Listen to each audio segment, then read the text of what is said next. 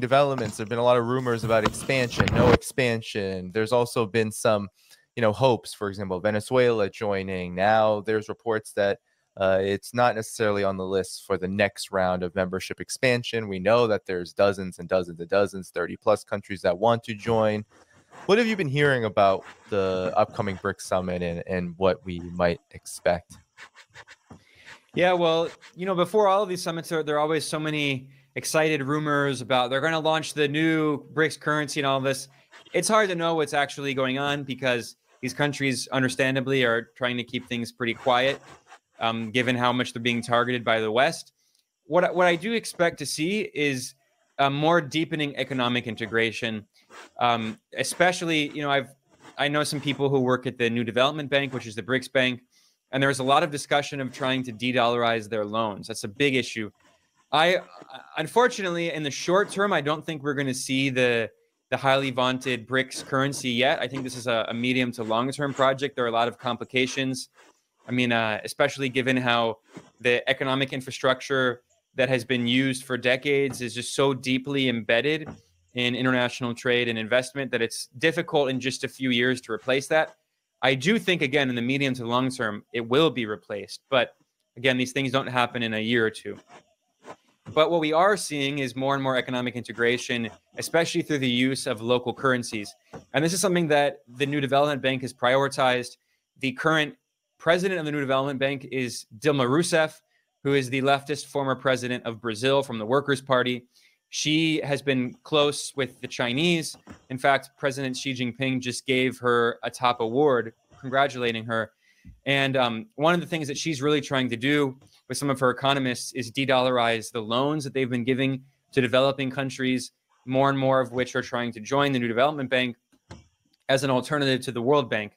Because, of course, the World Bank, which is dominated by the U.S., demands many conditionalities on countries, whereas the NDB, the BRICS Bank, does not.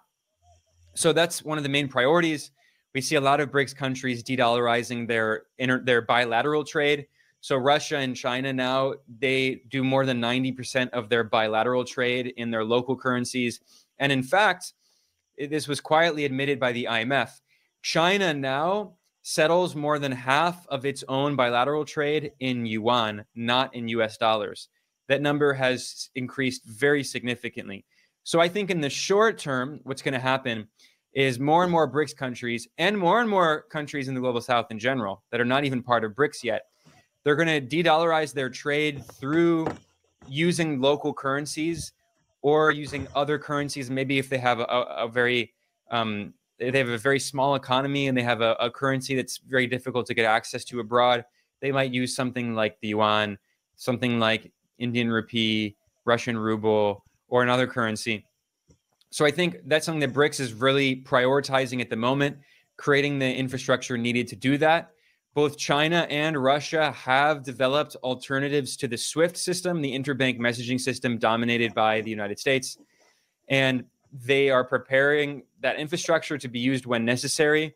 Russia has already been experimenting with it. China has not yet, but it's in place for the possibility. They understand that the U.S. may try to do what it has done to Russia, disconnecting Chinese banks from SWIFT, applying very heavy sanctions. So this infrastructure is being built out.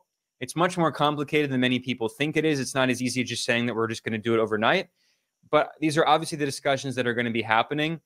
And also simply deepening trade in general, not regardless of what the currencies are. So having more and more investment that cuts out the West. And this is what the West really doesn't understand. They're so stuck. We were talking about this colonial arrogance. They really still believe that they're the most powerful countries on earth. But the BRICS economies now taken together, when you measure their GDP at purchasing power parity, it's larger than the G7, the 7 imperialist countries that colonize the world. And over time, the BRICS countries have a larger and larger share of global GDP, whereas the G7 countries have a smaller and smaller share of world GDP. We see that China grows at a very healthy pace, despite all the ridiculous Western propaganda about it. India is growing quite well, and many other countries interested in joining BRICS, like Indonesia, Vietnam, maybe potentially we'll see who else, but the point is that, as you mentioned, over 30 countries have expressed interest in joining BRICS. So as they join, it's going to be all of the fast growing economies around the world that are also growing their real economy, unlike the Western financialized economies, which have been deindustrialized. So even if you look at GDP, it's actually not the best measurement, despite the fact that, BRICS is now larger in terms of GDP purchasing power parity. But if you look, for instance, at share of global manufacturing, if you look at share of oil and gas production, if you look at share of global food production, if you look at many other commodities, iron ore, lithium, these are things that are needed for global manufacturing. BRICS is even more powerful than the G7, which again has been relatively deindustrialized. So yes, a lot of finance is concentrated, financial power is concentrated in Wall Street and the City of London.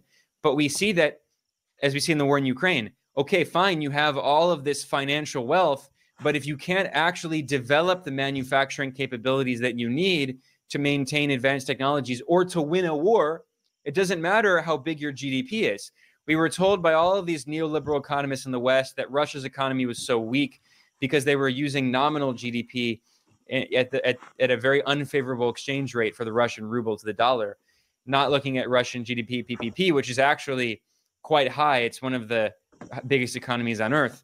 But even regardless of that, regardless of GDP as a metric, if you look at Russia's manufacturing capabilities, its industrial base, we were told that Russia is so weak, but now Russia is actually growing very, very quickly.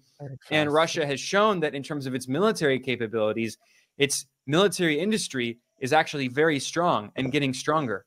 So Western, again, we were talking about this with Israel, the danger of believing your own propaganda. We see this with Western policymakers, the danger of believing your own neoliberal economic propaganda, telling you that our economies are so big and strong and great, but a huge part of that is the big bubble of the financial sector. You can't eat debt. You can't eat loans. And you can't certainly develop these advanced technologies when the entire supply chain is located in the BRICS countries. Yes, indeed. Very well said, Ben. And, everything you said about the state of the U.S. economy and the state of really the whole collective West in terms of their economic power. It's interesting that BRICS for so long has been virtually ignored or minimized in terms of its overall impact and importance. Now we see that still continue to in effect, but it's interesting that one of the biggest reports I've seen in response to BRICS come out of this U.S. foreign policy blob through Human Rights Watch is it reflects exactly what you said. The United States is right now through its revolving door at Human Rights Watch is talking about giving human rights, right? Human rights. It's not about, man, well, maybe we should actually start competing economically. Maybe we should be, figuring out how to do our own kind of model. And we know that the U.S. has tried, at least on the surface and aesthetically, to, the Build Back Better coalition and all these various initiatives to compete with BRICS or China's Belt and Road Initiative or what have you. But, they're just advertisements that just come and go and nothing ever comes out of them. So it's just so interesting that one of the most impactful policy reports leading up to the BRICS summit coming out of the US is talking about, we need to focus more on human rights, right? Like human rights needs to be, BRICS? I mean, BRICS, of course, the BRICS countries, most men, all of them are concerned about their own versions and definitions of human rights. But we know that BRICS isn't coming together based on human rights. They're coming together to economically integrate, as you said, to prosper, to develop, to prosper together, to figure out how to do that in a very unstable world, in large part because of the U.S. so-called rules-based order. But any final thoughts? Yeah, well, this is something that's so misunderstood about BRICS, because critics of BRICS say, Western critics, they say, look at the internal contradictions between China and India, which have border conflicts, and the Indian government's constantly criticizing China, blah, blah, blah. Or they say, look, Now you have Iran and Saudi Arabia, although Saudi Arabia hasn't officially accepted the offer. But the point is you have these internal political disputes, but they don't understand that BRICS is fundamentally not first and foremost a political organization. It's an economic one. It consists of largely developing and emerging economies that want to create alternative economic infrastructure so they can provide more opportunities for themselves, so they're no longer completely choked by the US-dominated financial system. The global financial system was created in a way after World War II that gave the US this monopoly power with the reserve currency, veto power over the IMF and the World Bank. We see that the WTO has been completely just paralyzed, largely by the US, ironically. So BRICS is an opportunity for these developing economies, emerging markets to get together and create new opportunities for trade, development, investment, infrastructure. And this is exactly what's happening. So yes, China and India have these disputes, but they're also working together in terms of economic development. These are countries that have similar histories with colonialism, with poverty, with underdevelopment. They want to lift their population out of poverty and become prosperous countries. This is true for every country that's interested in joining BRICS. And in order to do so, they need to create more space and more alternatives so they're not only reliant on a financial system that was created by the US to benefit the US at the expense of everyone else. Period. This is why people are confused why a country like India, which has a government that is very right-wing and tends to lean toward the West, is still interested in these alternatives because it's in their own economic interest. But the US expects every ally to subordinate their own economic interest to those of the US, like Europe is doing. The US expects countries to commit economic suicide on behalf of Wall Street, because if it's good for Wall Street, they say it's good for the world. But we see some countries that even if they lean politically toward the West, economically, it's in their benefit to seek alternatives, like Saudi Arabia, for instance, or the United Arab Emirates, which is part of the New Development Bank. These are countries that historically have been very close to the US, basically client regimes for decades, but now their largest trading partner is China. And increasingly, they see that China is the world's largest economy with GDP measured at purchasing power parity.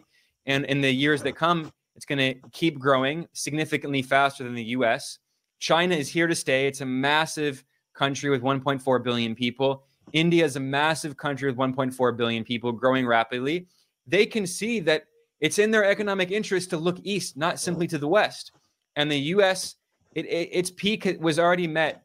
It was already reached decades ago, and its influence is declining, not increasing. But the US expects these countries to simply go along with what it wants, despite the fact that it has nothing to offer them. Like you said, it has human rights, which means nothing. It doesn't which is usually the opposite of human rights, too. Yeah. It doesn't even have, at this point, the biggest market that it used to have. Historically, the U.S. had this massive market, but China and India now are huge growing markets. So it comes down to this famous quote that's been attributed to many different African leaders. We don't know exactly who said it, but we've heard similar things from African officials saying, every time a Western politician visits, or every time a Chinese politician visits Africa, different, maybe some people say this was in Kenya. So every time, allegedly it was the former president of Kenya, every time China visits Kenya, we get a hospital, we get a school, we get a bridge.